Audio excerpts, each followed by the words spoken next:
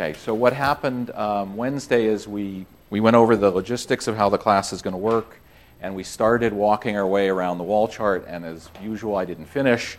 So I think what I was talking about when we finished Wednesday was the distinction between nuclear fission and nuclear fusion, and I asked you to think about, how it is we can get energy out of both fission and fusion, and we'll hopefully answer that question today. Okay, so just to continue the tour, one of the things that's been discovered through nuclear science, and one thing I have to keep emphasizing throughout the course, is this is an experimental science. Okay, this isn't something where you just sit down with a piece of paper and a pencil or a computer and figure it all out. Okay, it's amazingly complicated, partly because nuclei are composite objects. And what this is a representation of all the nuclei that have been discovered so far. There are about 3,000 of them, and that represents different combinations of neutrons and protons. And they're organized into something analogous to the periodic table, except this is a nuclear chart. And what's being plotted here on the horizontal axis is the number of neutrons in a given nucleus, and the vertical axis is the number of protons, and each one of these boxes represents a particular isotope of a particular chemical element. And what is found is that there is a structure to this table, again analogous to the structure that was seen in the periodic table, in certain combinations of neutrons and protons are more stable than others. Just like the noble gases have a closed shell of electrons, and therefore they are chemically inert, a similar thing happens with nuclei, that when you have certain numbers of either neutrons or protons, those nuclei are more inert than their neighbors, meaning they are more resistant to radioactive decay or more resistant to nuclear reactions, changing them. Sorry, before I go any further, I know the class is crowded. I think there's a classroom across the way that has chairs. Just go drag a chair out of there and bring it in here. I'm sorry, we should do that. I don't want to have people sitting on the floor. Right, so some nuclei are more stable than others, and the closed shells are called magic numbers, and we'll talk about this later. But for example, 2 is a magic number. So if you have a nucleus that has 2 protons in it, that's more stable than one that has 1 or 3. And helium-4, which we've talked about already in the context of alpha decay, has 2 protons and 2 neutrons. It's what's called doubly magic. It's got a magic number of neutrons and a magic number of protons, and so it's really, really stable. And then as you work up your way in the chart of the nuclides, 20, 28, 50, 82, 126 turn out to be magic numbers, meaning they're closed shells of either neutrons or protons. There you go. And one of the questions that puzzled people for a while is, why is it those numbers? What's special about those numbers, and how do we understand them? And we get to talking about the shell model, we'll see we can understand why those numbers are what they are. So there are about 3,000 nuclei that are shown there. Each one of those dots represents a different nucleus. They're color-coded by the way they decay. The black ones, sort of in the middle, are the stable nuclei. So of those 3,000 that are known, only about 200 are stable. Those are the ones you dig up out of the ground and measure. The other ones are all synthetic. The ones to the right of the black dots are ones that undergo primarily beta-minus decay that we talked about the other day, and the ones that are to the left of the black dots undergo either positron decay or electron capture, and the ones up near the top are the ones that mainly undergo the alpha decay that we also talked about. Now, you might think that nuclear physics may be interesting here on Earth, but it doesn't have anything to do with the rest of the universe. In fact, nuclear physics has played a role in the entire history of our universe, from the very beginning up until.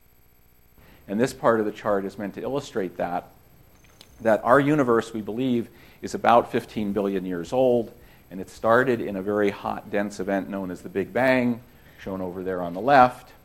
And at that point, the universe was very, very hot and very, very dense, so hot and dense that atoms didn't exist, nuclei didn't exist, even neutrons and protons didn't exist, because the temperatures and densities were too high.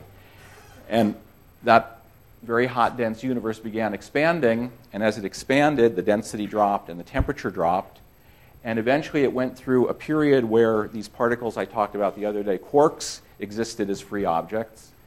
There was something known as the quark-gluon plasma. One of the things we'll talk about later on is the notion that the way particles interact with one another is by exchanging other particles. Okay? So the reason that an electron and a proton attract each other via the Coulomb force is not action at a distance. It's not some magic thing that they know about each other. It's actually that they're exchanging photons back and forth all the time. And that exchange of the photons is what leads to that attraction. And similarly, we believe that what holds the quarks inside the neutrons and protons is another particle called the gluon, and that the quarks are shooting gluons back and forth between each other, and that's what holds them together. And so there was a period of time, maybe a microsecond or so after the Big Bang, when the whole universe consisted as this plasma of quarks and gluons. And eventually that plasma continued to expand and cool, and it got cold enough that groups of 3 quarks could get together and form neutrons and protons. And so that's what happened over here when the universe was maybe a few microseconds old, and the temperature had dropped all the way down to 10 to the 12th Kelvin. Okay? That's still too hot for nuclei to exist, so the universe had to wait a little, something like 3 minutes. There's a famous textbook by Steven Weinberg called The First 3 Minutes, and this is what he's talking about. About 3 minutes after the Big Bang happened, the universe's temperature was about 1,000,000 Kelvin, and at that point, 1,000,000,000 Kelvin, and at that point, the temperature is low enough that neutrons and protons can start coalescing and forming heavy nuclei. Now, it turns out it doesn't go very far, but in those first 3 minutes, all the hydrogen and almost all the helium in the universe that we see today was produced. But it doesn't go any further than that. As the temperature continues to cool, eventually neutral atoms can form. Electrons can bind to these nuclei and make neutral atoms. That happens about 100,000 years after the Big Bang. And from that point on, you've got neutral atoms which are expanding, forming stars, planets, and so on. But these stars, we're going to find out, make their energy through nuclear reactions. So the point is that they're nuclear reactions that have been going on through the whole course of the universe's history. And one of the things we'd like to do is, by studying these reactions in the laboratory, try to understand the processes that have happened throughout history to produce the material that we see today. I've already alluded to the fact that there are these different phases of nuclear matter. So in analogy to ordinary matter, like water.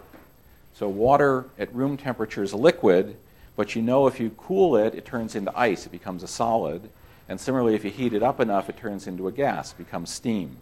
It turns out nuclei behave the same way. To a very good approximation, the nuclei that we normally deal with are sitting in their ground states or very low-lying excited states. And that nuclear matter behaves very much like a charged liquid. It's a very, very dense, and it has an electric charge, but in many ways it behaves like an incompressible liquid. And so this is a phase diagram of density and temperature for nuclei. And normally we're talking about nuclear densities in this range and low temperatures. So normal nuclei are in this lower left-hand corner of that phase diagram. But astrophysically, different conditions exist in different locations. So in particular, there are these objects we'll talk about later called neutron stars, which are very, very dense. They're actually one of the death products of stellar evolution. They're very, very dense, very, very cold. So they occupy this part of the density temperature chart. Whereas the early universe I was talking about a minute ago, the Big Bang, is up in the upper left-hand corner. And so what we think happens is that when you either cool or heat nuclei, you can change them from liquids to gas or even further decompose them into this quark gluon plasma. Now, that's another version of the same plot over here. And again, this is something we don't just theorize, we try to study experimentally. And so at the Brookhaven National Laboratory on Long Island, there is an accelerator which accelerates heavy nuclei like gold or lead to very, very high energies, relativistic kinetic energies, in a very big facility called RHIC, the Relativistic Heavy Ion Collider. And what it does is it produces a beam, let's say, of gold nuclei that are all going counterclockwise in the ring, and another beam of gold all going clockwise in the ring. And periodically they intersect one another, and scientists have built enormous detectors to study the interactions of these colliding gold nuclei. So gold has one isotope, 197. So here's gold. The chemical symbol is Au. What makes gold gold is that it has 79 protons in its nucleus. And the one stable isotope of gold has an atomic mass of 197, so there should be 197 minus 79 neutrons, which is what, 100 and... Arithmetic right? Is that right? Okay, so that's how many neutrons and protons there are. When these two nuclei smash head-on, you can imagine that's a very, very violent collision. These things have enormous energies. They run these beams at something like 100 GeV per atomic mass unit. This is 10 to the 9th eV. Very, very high energy. And they look for collisions where the two gold nuclei basically hit head-on. Now, one thing you might think would happen is perhaps when these nuclei collide that violently, you totally disassemble the gold into its constituent parts, namely the 79 protons and 118 neutrons. So what you might think the most catastrophic kind of reaction you would see is these two guys would come together and out would come 2 times 197 particles, okay, or about 400 particles. Well, this is an image of one such collision. Each one of these tracks represents a particle that came out of that collision. The way this image is taken is there's a beam that was going into the board and another beam coming out of the board, and the intersection point was right there. Okay? Now, it's hard to see how many individual tracks there are in that picture, but my colleagues up at LBL who do this for a living tell me there are about 10,000 tracks in that picture. Okay? So not only did they totally disassemble both of the gold nuclei, they made about 10,000 additional particles. Okay? Those particles were not in the initial gold nuclei. They were produced as a result of that collision. And that's another example of this Einstein relation. So there was an enormous amount of energy available there, and most of it got turned into particles. These turn out to be like electrons, positrons, pions, kaons, the whole zoo of what used to be called fundamental particles. And by studying those kind of tracks, they're trying to figure out what were the initial conditions right after that collision and see if, in fact, they formed this quark-gluon plasma. And it looks like they did. It looks like they've been able to recreate the conditions that probably existed in the first microsecond of our universe at this accelerator. And there are further experiments going on there, and there's another accelerator that you probably read about in the paper that had some problems earlier this year called the Large Hadron Collider in Switzerland, which is designed to study these things in even more detail. So the point is that this is an experimental science. We don't know everything, okay? You guys are going to help us figure this out, but it's an evolving science. So I'm going to switch back to lower energy nuclear science now, and this goes back to that nuclear wall chart, and what we've done is blown up a portion of it near the upper right-hand corner. So these are the so-called man-made or synthetic elements, the ones beyond uranium and thorium. So these don't occur naturally. We make them at accelerators like the 88-inch cyclotron up at LBL. This is a photograph of one of the labs we'll go visit later in the semester where this work is actually done. And one of the things that was done there is to produce what at the time we made this wall chart, the heaviest known element, element 112. So 2 relatively heavy nuclei were fused together, and after that, the decays of element 112 were observed by observing the alpha decays that were emitted by these nuclei. And each one of these boxes represents a nucleus that was produced when the element 112 nucleus underwent alpha decay. So 112 turned into 110, which turned into 108, 106, and so on. And by measuring the energies of those alphas and the time between emission of the alphas, they're able to infer which nucleus it was and build up the nuclear chart that way. As I indicated the other day, now these studies have been progressed up to element 118, and there's an experiment that will happen later this year which is designed to look for element 120. Now you might say, who cares? There are a couple of good answers to that. One is, getting back to the chemistry, we'd like to understand how chemical properties of the elements evolve as we go heavier and heavier. And you might think, well, this all must be very well known because what's chemistry? It's just rearrangement of electrons, and we know about electrons. And that's true, but it turns out that in these very, very heavy nuclei, the electrons are bound ever more tightly because the Z of the nucleus keeps going up. And the electrons become relativistic, which we'll talk about a little bit more today. That complicates things and changes the atomic structure and thereby the chemistry in ways which are not totally predictable. So there's a lot of interest in the chemistry of these things. And furthermore, we'd like to understand these so-called neutron and proton magic numbers as we go heavier and heavier. I indicated that number 126 is a magic number. That's been observed experimentally to be true for neutrons. We don't know if it's true for protons because we don't have element 126 yet. We'd like to figure that out. And we're wondering if, in fact, if you got to element 126, whether that nucleus would be extra stable, in fact, maybe stable, absolutely stable, or at least much longer lived than the other nuclei nearby. You can't read these things very well, but these have lifetimes on the order of fractions of a second. But it could be if you got to 126, it might live 1 million years or so, which would make it a lot more interesting for all kinds of studies. So there's a lot of work on this still going on. I warned you the other day about neutrinos, and so here it comes again. You're going to find out later on when we talk about nuclear fusion that nuclear fusion doesn't just happen in the lab, it happens in every star. And in fact, stars like our sun produce all of their energy through the fusion of hydrogen into helium. Okay, so it's not a chemical reaction. It's not like you're burning hydrogen chemically. You're burning it in a nuclear way. Very schematically, what happens is 4 protons combine to make one helium-4 nucleus. And like we were talking the other day, a helium-4 nucleus and compared its mass to the 4 protons, what you would find is the helium-4 weighs a little bit. That means energy is generated. It's an exothermic nuclear reaction when that happens. You take 2 protons and turn them into 2 neutrons. And remember, the neutron has no electric charge. And Norman said the charge is absolutely conserved. So we better have 2 positively charged objects emitted. Those are those little blue balls, the positrons. And to conserve angular momentum and linear momentum.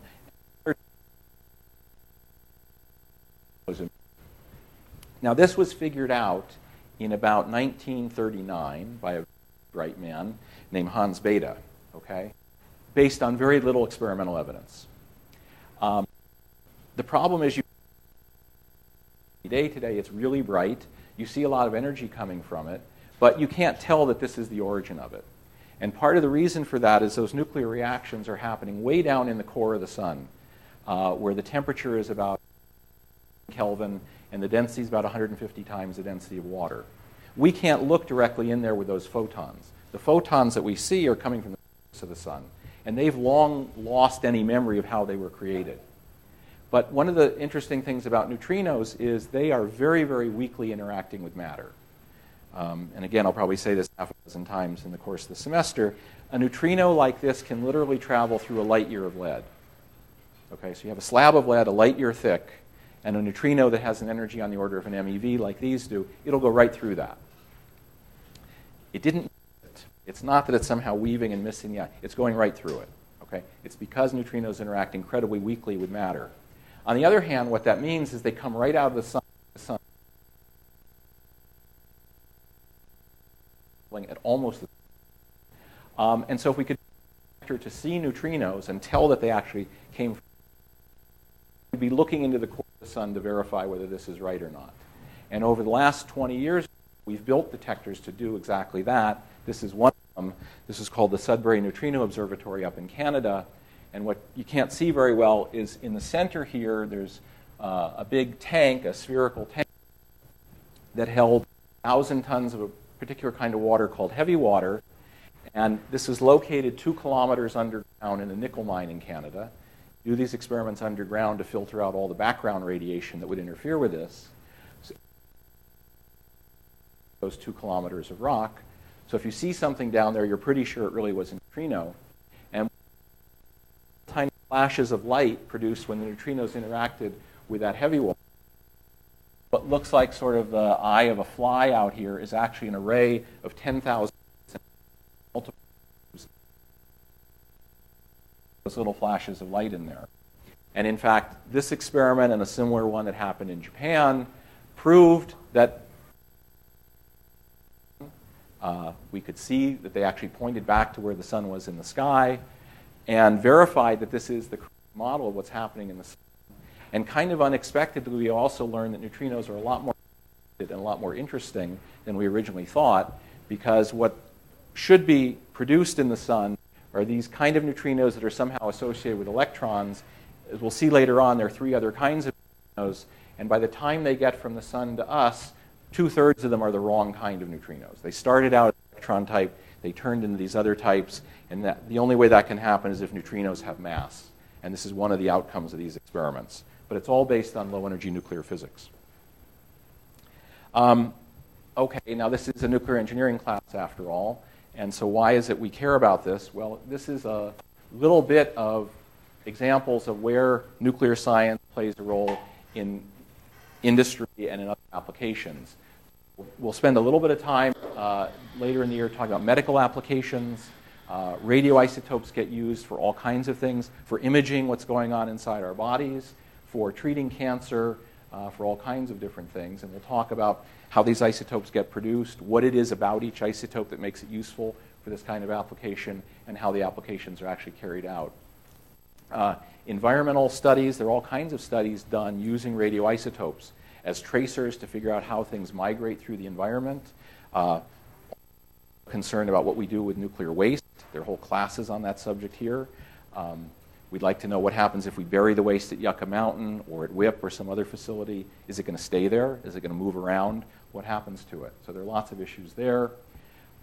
Space. So I've talked about the astrophysics, but there are more practical applications. Yesterday I was over at the California Academy of Sciences, and they showed a very nice planetarium show, and they had images from the Cassini spacecraft. So this is a satellite that was launched about 10 years ago, and it's now studying Saturn, and it's sending images back to Earth and other data back to Earth. And the question is, how do you supply electrical power to that electronics 1 billion miles away over a period of 10 or 20 years? And the way it's done is with a nuclear battery. Okay, and we'll talk about that later. So that's one of these space applications. Another space application, which we study up at Lawrence Berkeley Lab, is, okay, if you're going to put these complicated electronics on a spacecraft, they're going to be exposed to cosmic rays when they're up there. What's going to happen to those electronic components? How are they going to get damaged by cosmic rays passing through them? We can study that in the lab, we can model it, and so we can design electronics that is more radiation resistant or more radiation hard than it otherwise would be, and so it'll function longer. Materials, there are all kinds of materials studies.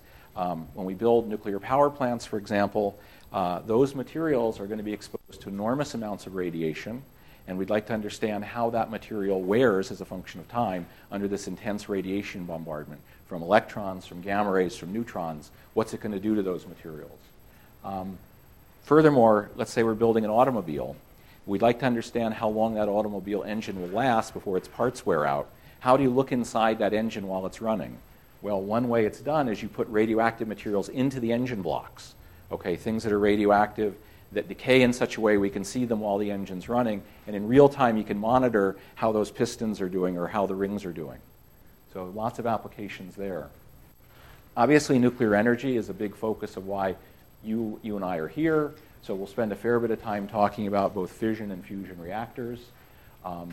Also, one of the issues has to do with, again, getting back to this waste issue. Is there a way to get rid of the waste rather than just burying it? And there are ideas on how you could transmute it using nuclear reactions, turning these very long-lived radioactive nuclei that require, building facilities that'll last thousands or millions of years, turning them into very short-lived activities so you don't have to keep it around so long. And it's actually possible to do that. And then finally, art and archaeology. You might think, what in the world does that have to do with nuclear science? It turns out in almost every major art museum in the world, if you go down to their basement, there's an accelerator.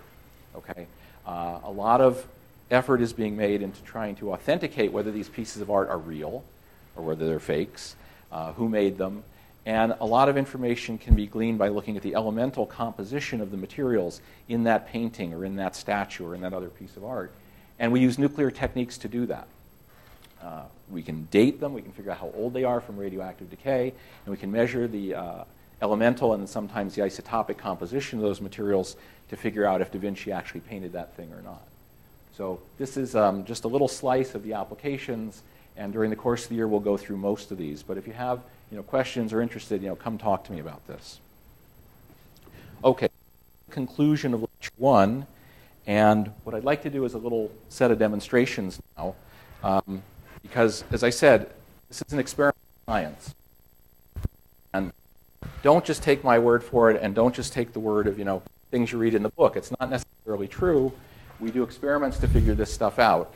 And what I said the other day about Rutherford was that he was the guy who figured out there were these 3 different kinds of radioactive decay. And the way he did it is pretty much what I'm going to show you right now, although he didn't have the apparatus we've got. One of the troubles with nuclear science is that you can't see any of this stuff. Okay, we've already talked about how small nuclei and atoms are. You don't see them. Places that can see them for us, okay? And we'll talk about detectors as we go along. This is one of the simplest ones that was built. This is called the Geiger counter, okay? So inside this little head up here is a chamber filled with gas. And what makes the kind of radiation we're talking about dangerous and interesting is it's ionizing radiation. The way it interacts with matter is it rips electrons off of things. So inside this gas, we've got neutral atoms. When it gets exposed to this ionizing radiation, the radiation rips the electrons off the neutral atoms. It creates free electrons and positively charged ions. And also inside this chamber is a little wire, which is at a high voltage. And what happens is the electrons are accelerated toward the wire and collected, and the positively charged ions go the other way and are collected at another electrode. And so you get a current pulse in here every single time a bit of ionizing radiation passes through. And by measuring how many of these clicks you hear, you know how much radiation the detector is being exposed to. So there's a needle here, which is sitting over here, indicating not much is going on. And hopefully you can hear a click every once in a while. Okay?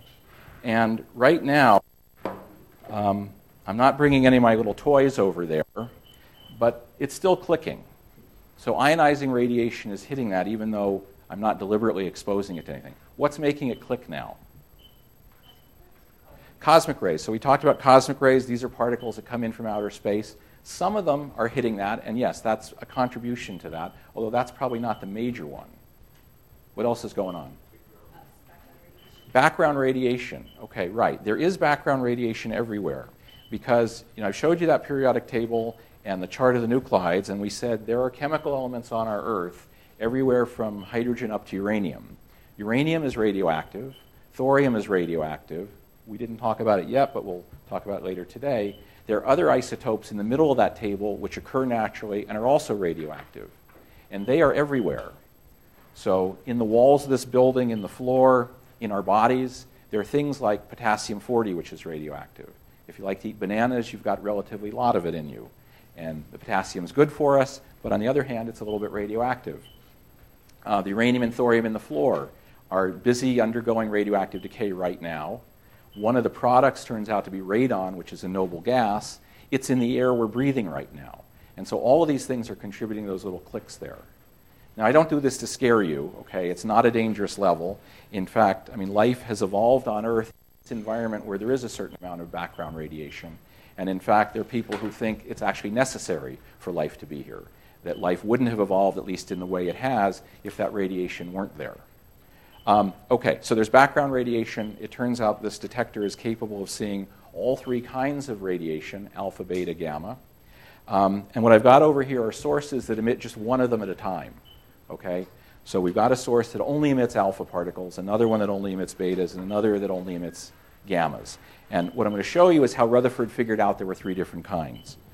Okay, so let's start with alpha, since that was the first one. Okay, so this is an isotope called polonium-210. If you go and Google it, you'll find lots of interesting information about polonium-210. You might remember a year or 2 ago, there was a guy over in Russia who was supposedly killed by polonium-210. This is the guy, okay? A lot more than I've got in my hand, and if you're interested, we can talk about how that all works later.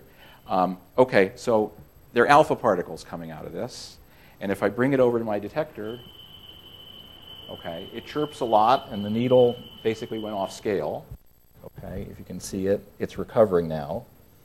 So it's going back to baseline, and when I bring it over here, it counts like crazy, okay? That's because alpha particles are coming out of this source, going into the detector, ionizing it, and we're collecting a current pulse. And just to remind you,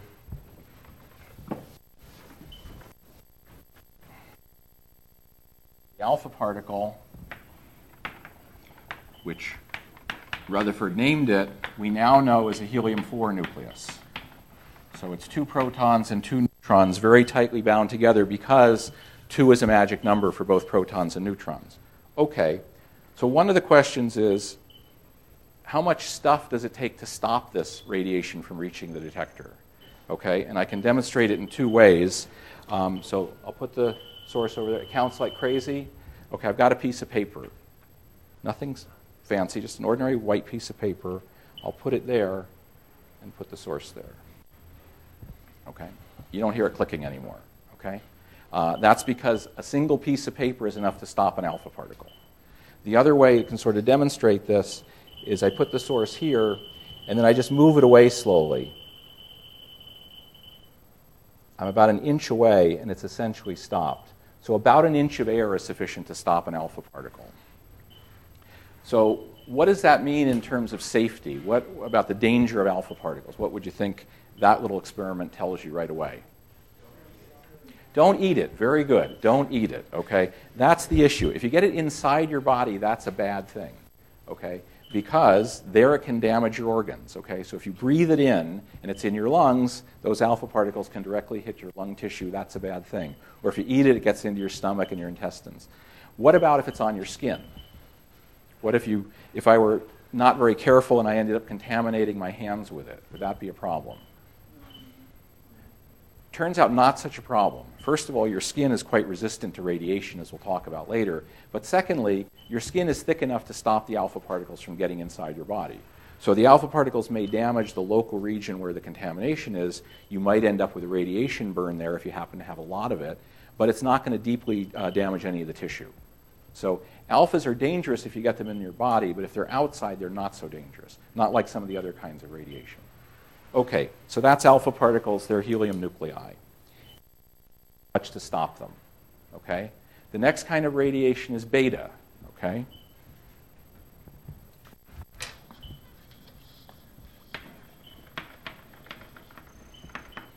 And the source we've got here is strontium-90. Okay? And we now know that a beta particle is an electron. So what's coming out of here are electrons. Okay? And I bring it over here, and again, it counts like crazy. Okay? Hopefully you saw the needle move. Going back to 0. Counts like crazy. Okay, I'll do the same little demonstration. So I take my piece of paper, I put it there, and they still go right through. So there's something different about that kind of radiation in the alphas, in that a piece of paper isn't enough to stop them. Okay? Now I've got about a quarter of an inch thick piece of plastic. Okay? I've forgotten the name of this stuff, but just ordinary plastic I got out of a machine shop. I put that there, and I put it on there. That pretty much stops it. Okay? Not quite, but pretty much. So about a quarter of an inch of plastic is sufficient to stop most betas. Not all of them, because, as we'll see later on, the amount of material it takes to stop any kind of radiation is a function of the energy of that radiation. And this particular isotope is emitting electrons that go up to about 2 million electron volts. So if I have a beta source that emits 2 million electron volt electrons or less, my quarter inch of plastic is fine. But if I had a high energy beta, it might take half an inch or maybe even an inch, but not much more than that. Okay? So betas get stopped by about a quarter of an inch of plastic. The third kind of radiation is gamma. Okay?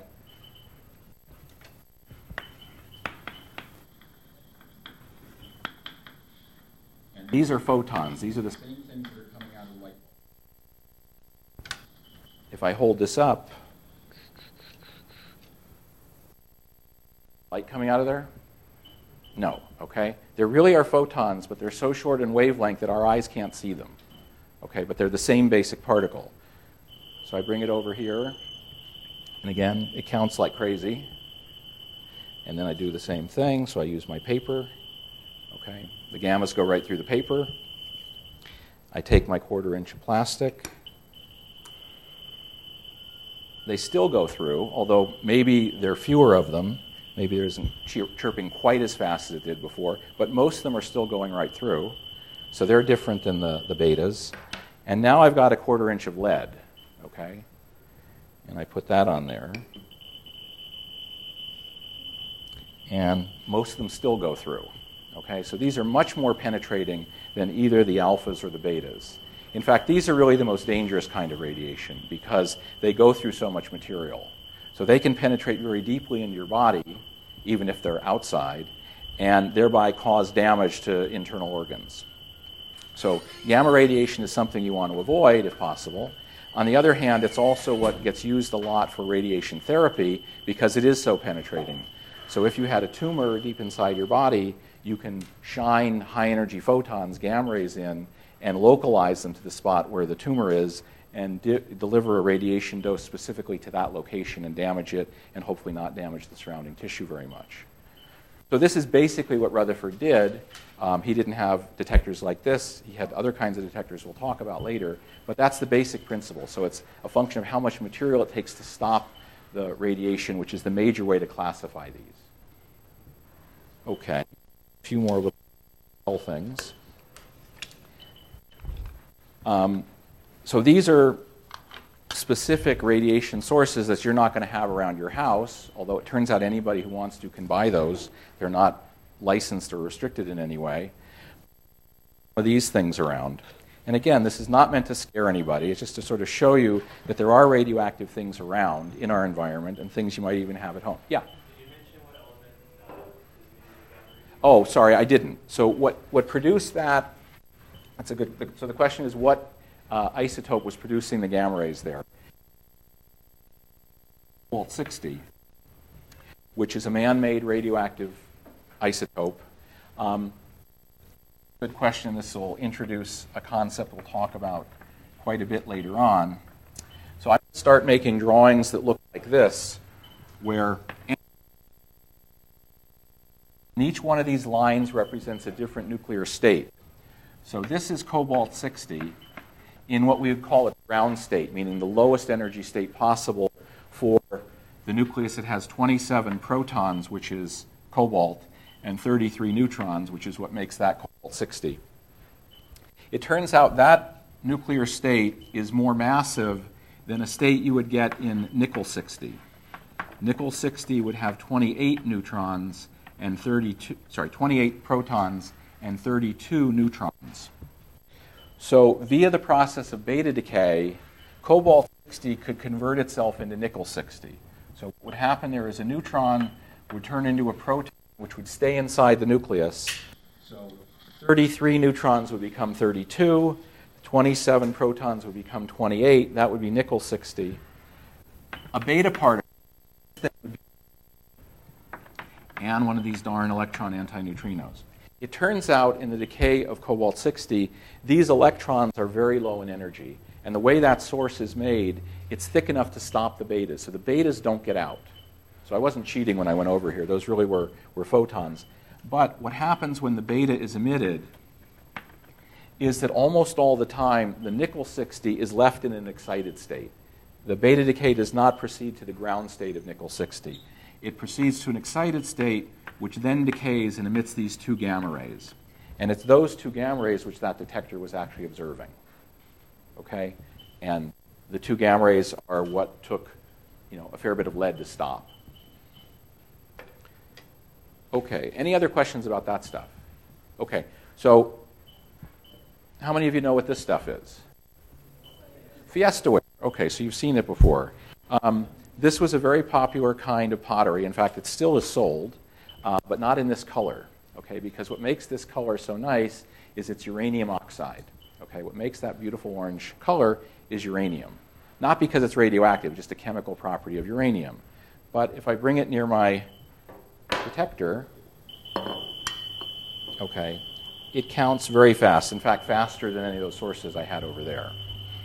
And what's going on here is we've got uranium, which is an alpha emitter.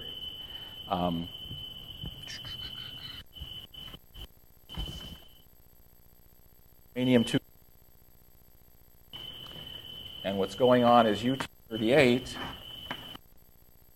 92 protons, 146 neutrons, is decaying and emitting an alpha particle, leaving behind a nucleus that has two fewer protons, so that's going to be 90, and two fewer neutrons, 4. That's going to be 234, and that's the element thorium. So there are alpha particles coming out of that uranium glaze. On the other hand, the chain doesn't stop there. It turns out the thorium is radioactive. That's annoying. The thorium is radioactive. It undergoes alpha decay, and it produces a whole chain of nuclei that along the way emit alphas, betas, and gammas. So what we're looking at right now is a combination of alpha. And so if I do my little, let's actually do that. That's a good demonstration. So if I put my piece of paper there, it hardly stops anything because although the alphas are getting stopped, the betas and gammas aren't. And I do that, same thing. And even with the lead, a lot of them are still getting through. So this really is emitting all three kinds of radiation. This is a collector's item now. Okay, I bought this on eBay a few years ago. If you go to the store, you'll still find Fiestaware being sold, but as I said, not in this color. If you go to an antique store, you might find this. And you may see nerds like me walking around with Geiger counters trying to identify the stuff that's really uranium. The antique dealers know us by now, so they're used to it. The reason it's not made anymore is because although the uranium glaze is pretty tough, it will flake off over time. It is a little bit soluble, and so I don't think I'd want to eat my Cheerios every day out of a bowl like this, but it's not going to kill you. Okay. How many of you go camping? Okay. So you know what that is. This is a lantern mantle. Okay, if you have a gas lantern, there's a little cloth or fabric device which goes over the flame that glows. That's what actually makes the light. This is a kind of mantle which isn't made anymore either because it's impregnated with thorium. Okay, not because thorium is radioactive, but it turns out it glows a nice white glow and it makes a lot of light. But if I put this over here, okay, it counts pretty fast too. And again, thorium 232 is the long-lived isotope that's found in nature. It has about a billion-year half-life, and it undergoes a similar kind of decay to the U-238, and it has a bunch of daughters which emit alphas, betas, and gammas. So again, we've got all three kinds of radiation coming out of this thing right now. And again, it's not an enormous hazard, but you wouldn't want to eat this thing. Okay. And then finally, I think everybody probably knows what this is. A smoke detector. You probably all have it in your dorm room or your home or your apartment, whatever. Okay, and the way these all work is with a radioactive source inside. Okay, it turns out what's used in almost all smoke detectors currently being sold is a synthetic isotope, americium-241, which was first discovered up the hill here, and it's an alpha emitter. Is americium-241. And I honestly don't remember what Z is, so we'll have to figure this out. I know what it decays into. It decays into neptunium-237, and that is 93. So this must be 95. And so we can figure out that this must be what? 146? 46, is that right?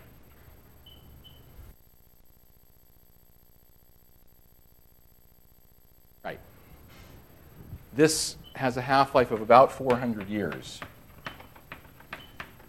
So it lasts a long time.